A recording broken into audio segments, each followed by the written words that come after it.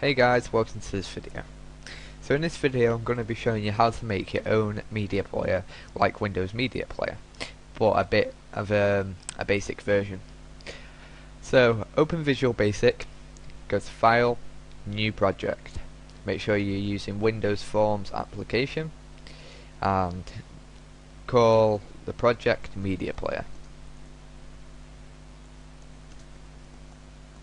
Okay. So once it's loaded, here at the top, you want to make the form bigger, around about this size, and then click where it says Form 1. You're going to change the text to Media Player,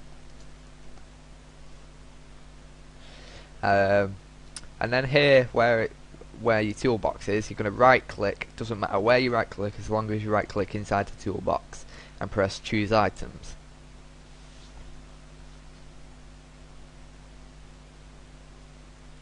Okay, so when it's loaded, you want to go to COM Components, and then you want to go down all the way to the bottom, and then you want to tick Windows Media Player. Press OK. Okay, so select the Windows Media Player component, click in your form, and then it will load up. Then resize the media player round about that size.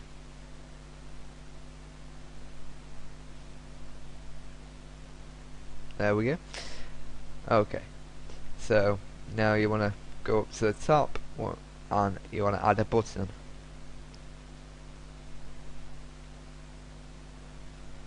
Okay, you want to click the button and change the text to open.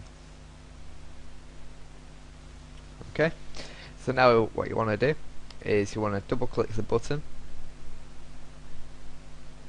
and you want to type in dim open as new open file dialog. Go down the line and then open dot title equals open bracket open quotation open media file, close quotation, close bracket. Okay, open dot show dialog,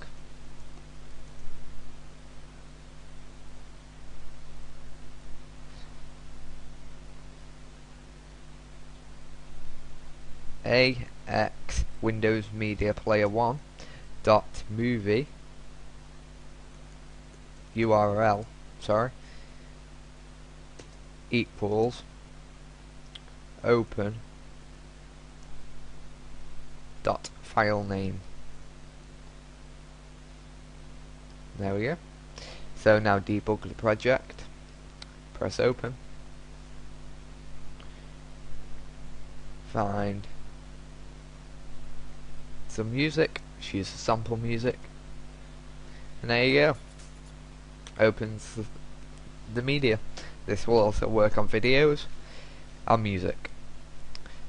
So thanks for watching guys. Please rate, comment and subscribe. Cheers, peace out.